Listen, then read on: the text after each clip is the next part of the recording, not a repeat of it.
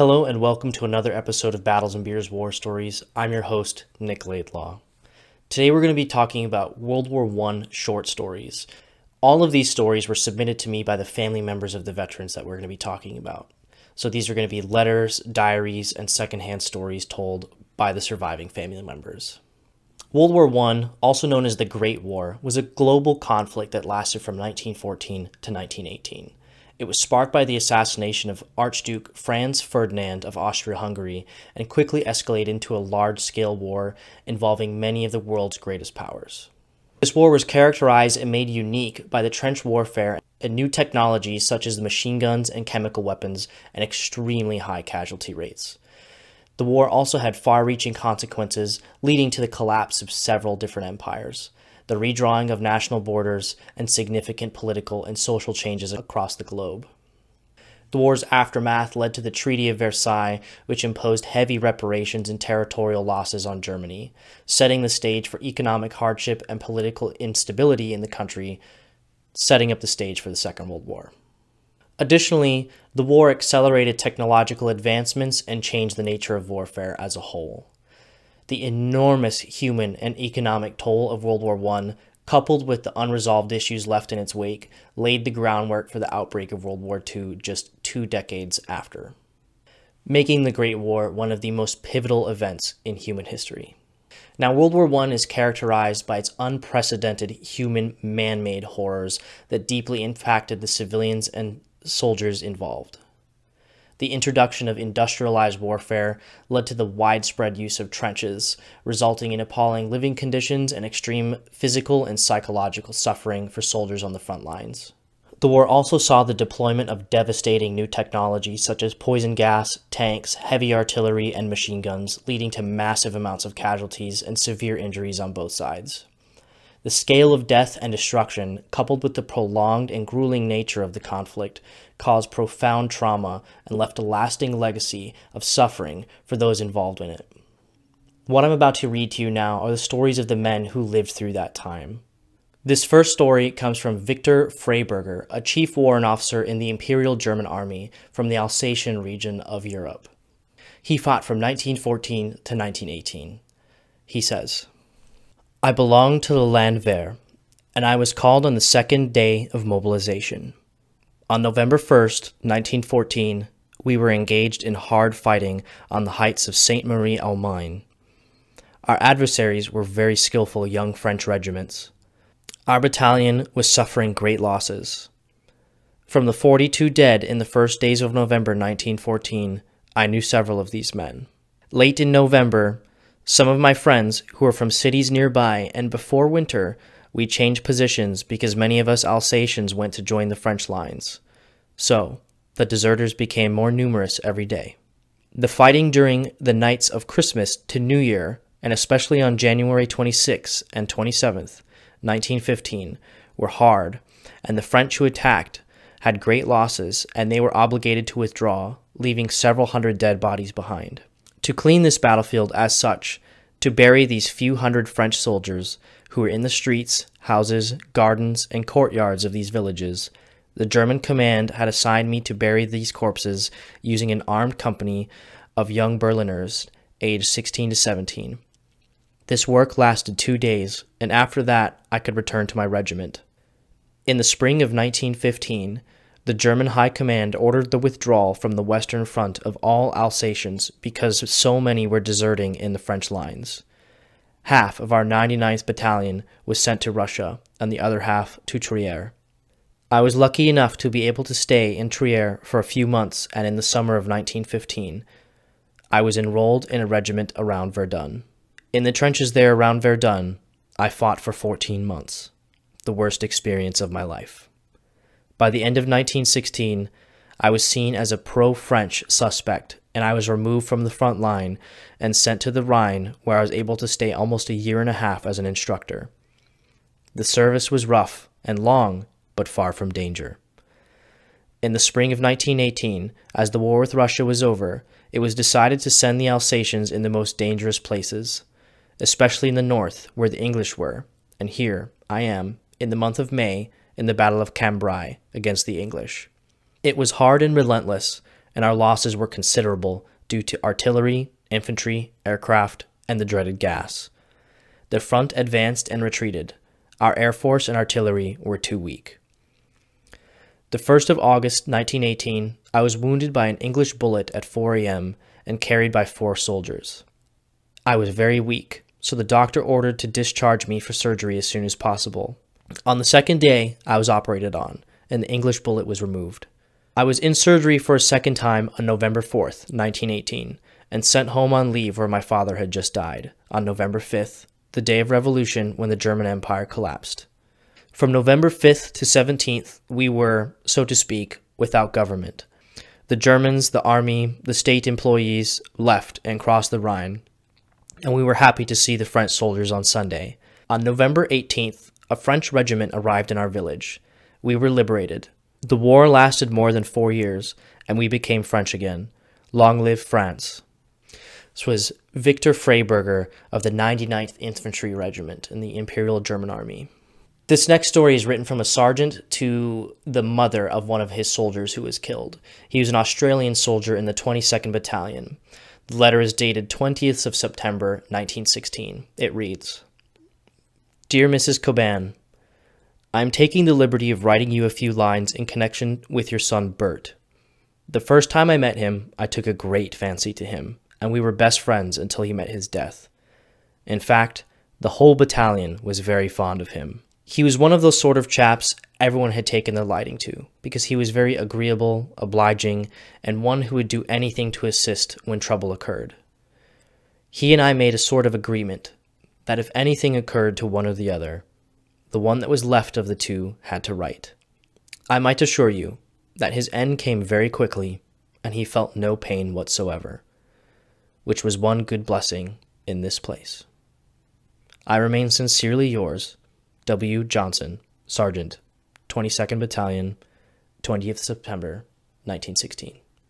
This next story was submitted to me by the great-nephew of a French soldier who fought at Verdun.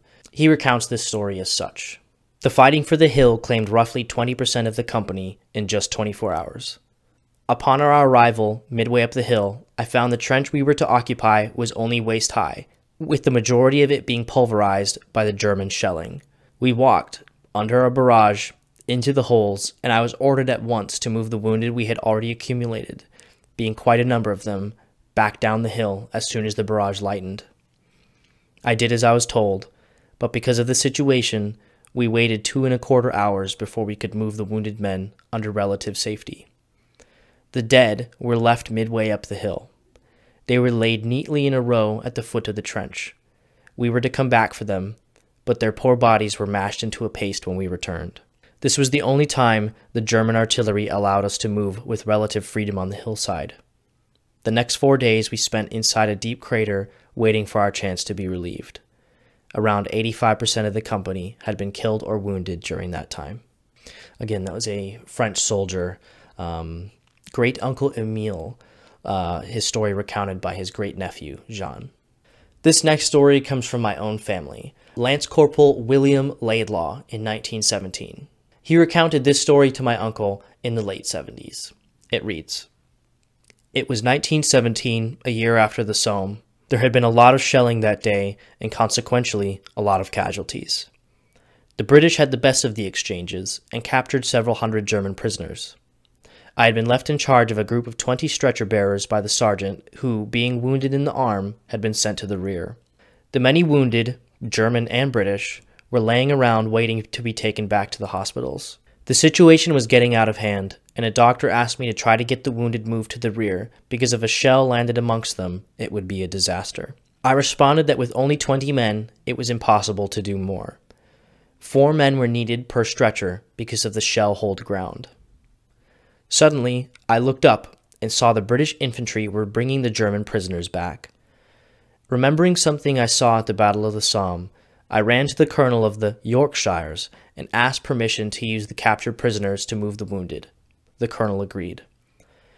Running through the continuous shelling, I ran back and organized the German prisoners, irrespective of whether they were officers or not, as stretcher-bearers.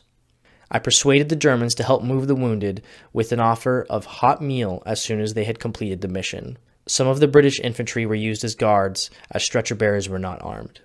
The German gunners would not fire on their own soldiers, and therefore the task of moving the wounded was safely accomplished. "A neat job," said the doctor afterwards. This praise meant more to me than anything else. I then continued assisting at the front as a stretcher bearer. That was Lance Corporal William Laidlaw of the Royal Army Medical Corps, 1917.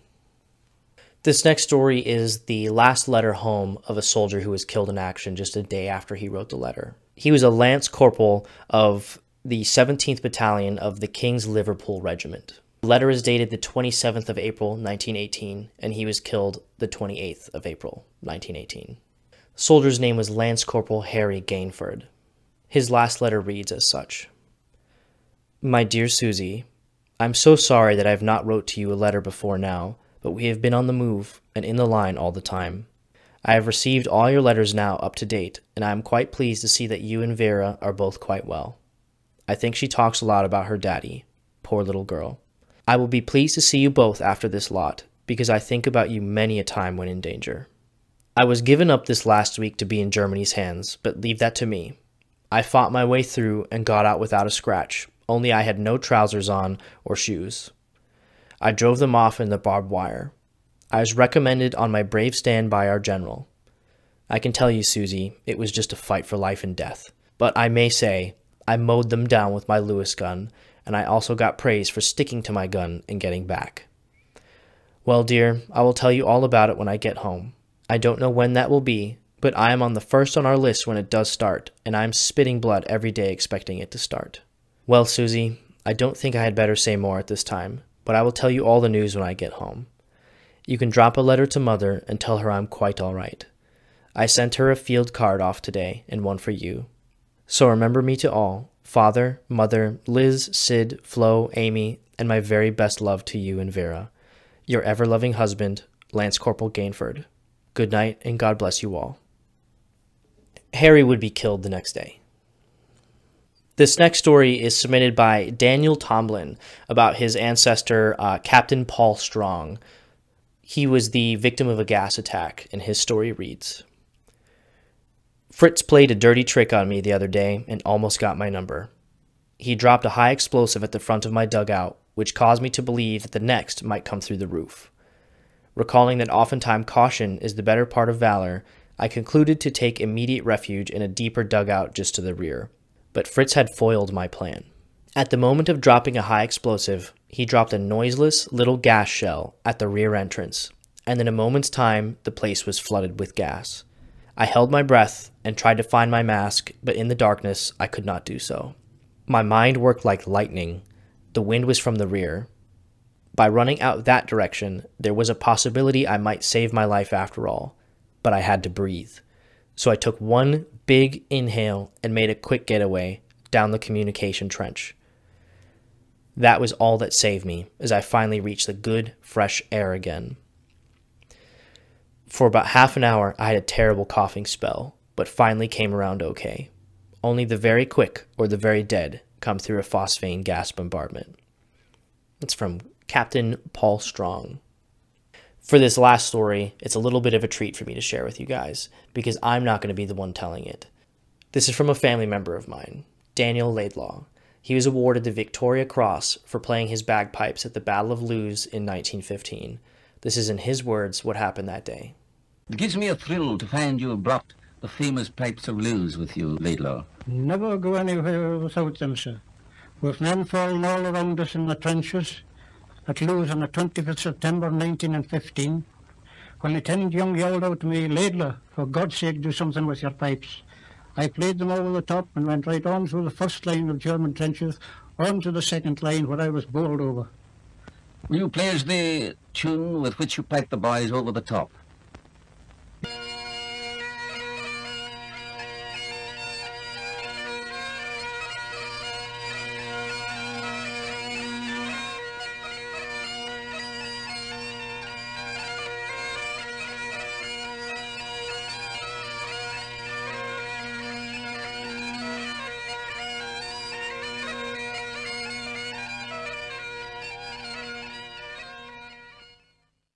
This next story is from a Sergeant Willard Thomas, an American soldier fighting in France in 1918. He writes a letter home describing his first experience going over the top. He says, "We were laying in the woods for several hours on the Chateau Thierry front. On one night, the orders came for the company to go up to the front, so we rolled up our packs and got ready. We set out after dark and were hiking all night. Arriving at the front in the early morning daylight, we were almost to the lines. Then the Germans began shelling us as we were in observation of the German lines. We had to do a double time to get to our own positions, which was just small holes dug in the ground, large enough to fit 1 to 3 men. After getting into the holes, we got shelled by gas, and we had our masks on for about 30 minutes. We laid in those holes all day and night, with nothing but corned beef and hardtack to eat. The Germans were shelling us most of the time, which kept us ducking. We stayed in our holes and lay low for the rest of the day. But about 2 o'clock, our lieutenant came around and told us to get ready because we were going over the top at 3. Well, we got ready, and at 2:30 we waited for the word to go over the top, which came at 3. And up and over we went into the wheat field. We went out with machine gun bullets falling all around us like hailstones. But while we were laying at the edge of the woods, we were under artillery fire, and I was twice as nervous there than I was out in the field under the machine gun. When a big artillery shell lands beside a fellow, he might as well just say goodbye, because if he don't, he's out of luck to say anything. Well, after we got out into the field, I forgot about everything, and we went after the devils. We would make advances about 30 or 40 yards and drop down, and the bullets were cutting the wheat, and the artillery shells were bursting all around us. It was hot as hell, and I had no water in my canteen, so I chewed wheat stalks to keep from aging from thirst. I had 3 bullets just miss me enough not to inflict a wound. One struck my helmet, the second hit my leg, just enough to make it bleed a little. The third one came close enough to make my neck burn. The Germans sure did thin us out. Believe me, after we got back and thought about it, we wondered how many of us came out alive. I've got a whole lot to talk about when I get home, believe me. Well, I guess I'll close this for a time. Hoping you are well and that I will be home on my way soon. I am your friend, Willard." This last story, the soldier's family requested they just be completely anonymous. This is what they had to say. "In the 1970s, once I was old enough, I realized my grandfather never celebrated Christmas with us. I could tell he tried to be near us, especially the younger kids, but something was on his mind. I asked my father one day why grandfather never celebrated Christmas. He was a Christian, but seemed to hate the holiday. My father told me this story that his father told him. During Christmas Eve in 1917, I was trapped in a deep shell hole with a German soldier. He and I were down there the entire night, freezing in the cold. I held a gun on him, and he held a gun on me, both of us too afraid to shoot. It was the most terrifying and miserable night of my life. Dad told me later that he had actually shot the German, but he didn't die right away, and that my grandfather was too afraid and ashamed of what he had done to put the poor man out of his misery. I never blamed my grandfather for never celebrating Christmas with us ever again after that. Christmas Eve, he would go into his study, and I would just leave the man be.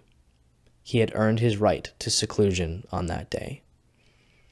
It's the anonymous descendant of a British World War I veteran.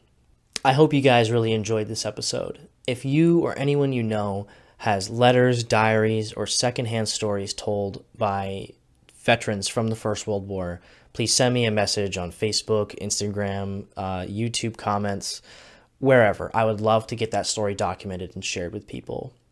Again, make sure to like and subscribe, help the channel grow. I would love to do this full time and document as many stories as possible for you guys. So once again, every soldier has a story, and every story deserves to be told. Thanks for being here.